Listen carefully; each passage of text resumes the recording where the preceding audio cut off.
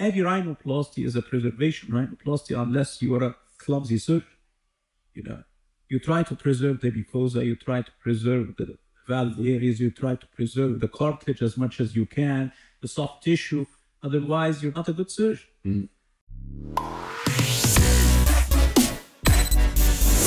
Ladies and gentlemen, welcome to another episode of the Rhinoplasty Podcast, Season 3, where we're doing face-to-face interviews. And we're coming to you from Brussels at the European Rhinoplasty course. And I've got a man on today's podcast who is somebody I have been trying to interview for 3 years, but it is so difficult to get hold of Professor Hossam Foda. And finally, I've got to be at Brussels and we can have a chat. Hossam, it's great to see you again, and thank you for being on this episode. It is my pleasure, Cameron. It's my pleasure. So, Hossam, the first time I met you, it was actually when I was with Russ Cridell in Houston, and I saw your picture, and I thought, oh, there's another African guy who's crazy like noses. And I mean, you did a fellowship with him. Yeah, that was 1990. 1990. Goodness. That was 33 years ago. So tell the listeners about your journey in rhinoplasty. How did this guy from Africa end up in Houston and now end up being one of the doyens of rhinoplasty globally?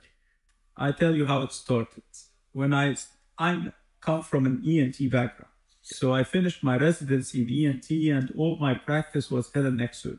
Mm-hmm. I love to do head and neck surgery because it makes you feel like a real surgeon, you know, removing larynx, doing pull-ups, doing radical neck dissections, thyroid. Makes you not working through a hole in the ear and, you know, with a microscope and that's it. So at the end, you know, these are all cancer patients. So they have complications. Yeah. So you enter the department every day. You're surrounded by like 10 people. Everyone has a complication. This one got a fistula. This one's not swallowing. This one has a problem with the pro box. There is a stoma recurrence. There is an irradiation problem. And they're all very depressing, you know.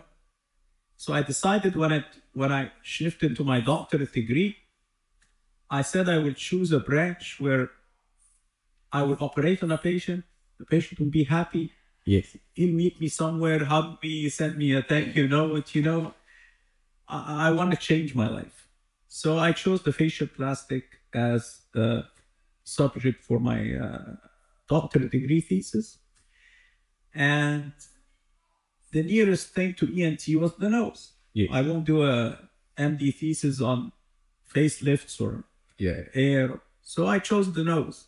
At that time, there were a few eminent rhinoplasty surgeons who come from ENT background. So it was like Tony Bull in London. It was like Goodman in Canada. I was actually communicating with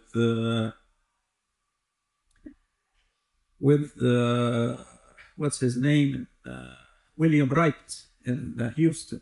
He was the professor of Russell Cridell. Okay. But at that time he retired and Russell Cridell was in charge of the practice. Yeah. So the quickest communication came from Tony Bull and from Russell Cridell. And at that time, Tony Bull was doing only closed. And Russell Cridell was doing open rhinoplasty because William K. Wright was a pioneer in the open approach. So I chose to go to Russ, and that was 1990. It went very smooth, and I went there and stayed for a couple of years. I did my doctorate degree thesis, which was about 250 rhinoplasties, analyzing the open approach. Yeah. And I had to go back to Egypt to defend my thesis. Yeah. Which I did, and I became appointed as a lecturer in my department. Yeah. At that stage, I decided to do only facial plastics, no more ENT. So I started a subdivision in my department, which is a facial plastic surgery subdivision in the ENT department. Okay. It was the first among all the Egyptian universities. Wow. We have like 20 universities in Egypt. None of them have a subdivision of facial plastic. No university in Africa had a subdivision. Never mind. No one had this. And it was a big fight with the general plastic surgery department. Yeah. You know, there are hardliners and how come facial plastic will go to the ENT and blah, blah, blah. But I was very well protected by my professors in my department because they know I'm very well trained. And your PhD. And they know I'm very well trained. They don't want any complications, you know. So I started doing everything in facial plastic. I did hair, I did facelifts, I did blepharoplasties, I did microtia repairs, I did everything in facial plastics. And then the residents came to rotate in my unit in every 3 months. Whoever is interested in facial plastic will stay in the facial plastic division. So the division started getting bigger and bigger.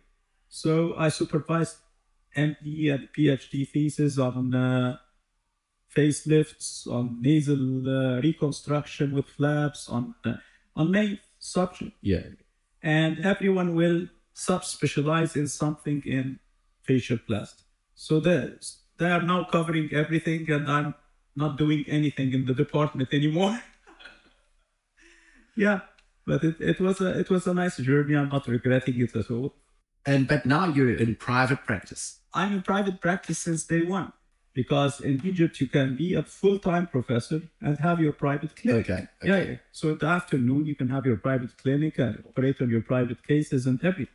Okay. Because they don't pay you in the university a big salary. No. It's a very small salary at the university, but you get the position and the residence and the facilities that you need for research and everything. But you have 2 private practices. It's not like you love traveling and you're traveling all over the world, but you also love so much that you even travel within Egypt. I travel within Egypt every week because I have a practice in Cairo and a practice in Alexandria. Yeah. So the first 3 days, which is Saturday, Sunday, and Monday, I'm in Alexandria. And then Wednesday, Thursday, and Tuesday, Wednesday, and Thursday, I'm in Cairo every week. Yeah. Unless I'm out of the country. And I have another practice in Dubai, another practice in Kuwait. So I travel a lot. Wow. And I'm enjoying you in South Africa. I know you've come, and we hope next year for the World Rhinoplasty Day we'll get you out there again for watch to come and see things. And so like this is a career of like 40 years almost. This new resurgent wave of preservation rhinoplasty. What are some of your thoughts around it? Actually, I have seen lots of things come and go. Let's put it that way. Even in the piezo, I was among the first, let's say, expert group that they chose. The company chose to design the inserts and do the research on the piezo. That was maybe 15 years ago. It was Olivier, me, and Rick Davis, and Enrico Robotti, and Barry Shacker, and Goxel, and these are the people I actually remember. Enrico Robotti showed a slide about that group. And I stayed working with piezo for a while, and I didn't find that it's giving me a major advantage to keep doing everything using the piezo, you know. Even for a lateral osteotomy, it takes a longer time. For a small hump, it takes a longer time. And it's not adding a big benefit. For me to shift, I have to have a major advantage in order to shift. But if I can do the thing in a different way, in a more simple and faster, I would stay doing what I'm doing. Yeah. Now, If the preservation, which is your question, I skipped that. The preservation has been there for hundreds of years, and people stopped the preservation because of the incidence of complication and hump recurrence and step deformities and blah blah.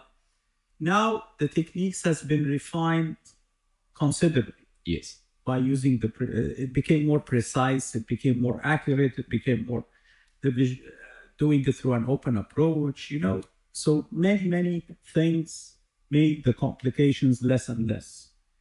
But what I'm against is the term preservation. That's my only concern, because every rhinoplasty is a preservation rhinoplasty unless you are a clumsy surgeon. You know, you try to preserve the mucosa, you try to preserve the valve areas. You try to preserve the cartilage as much as you can, the soft tissue. Otherwise, you're not a good surgeon. But the term preservation, if you're not doing preservation, you're doing a destructive rhinoplasty. No, it's not true. It's not true. Yeah, because it almost it's to say like my way is the only way. Yeah. But it's not necessary. And people are still getting excellent results without doing preservation. Yeah. What does a preservation preserve? Preserves the junction of the upper laterals with the dorsal cartilaginous septum at the keystone area.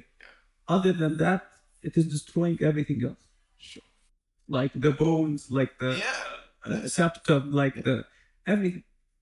Okay, last question before we go to our last session is, you're obviously teaching all over the world at different conferences, but if somebody wants to come and learn from you, is there a possibility that people can actually come to Cairo or Alexandria and learn? Do you run any courses or anything like that? Actually, I get visiting surgeons from everywhere, but I have my own fellowship, which is a unique fellowship. It's a hands-on life surgery fellowship. So it's for a limited number of surgeons, and they come and scrub, and my role is to instruct them on what to do and what not to do. So they are working with their own hands. Wow. Whatever I do on the right side, they get to do on the left side. So we do like 14 cases in 1 week, and they will get a considerable. And have you had some long-term follow-up on those patients to see which side you operate and which side they feel operate? I will never make the anesthetist wake up the patient if I'm not totally satisfied with it. That's beautiful. Yeah. Awesome. Well, Hossam, it's great to chat to you. Thank you so much. Thank you for what you do for the world of rhinoplasty. And I hope you have a great year. I would like to compliment one thing: your energy and enthusiasm for rhinoplasty, because that's something which is so evident for everyone. Yeah. It's great. Thanks. Guys, thank you so much for tuning in to this episode of the Rhinoplasty Podcast. Make sure that you're back next week for our next episode.